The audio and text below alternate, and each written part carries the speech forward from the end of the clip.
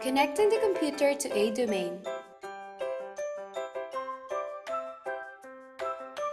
On the Start menu, right-click on My Computer and select Properties. Go to Advanced System Settings at the top left-hand corner of the screen. On the Computer Name tab, click on the Change button. On the Computer Name Changes dialog box, under the Workgroup option, enter your workgroup's name.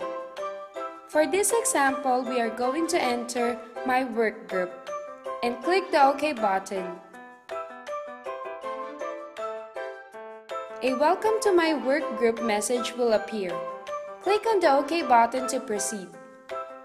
A message will appear informing you that you need to restart the computer for the changes to take effect.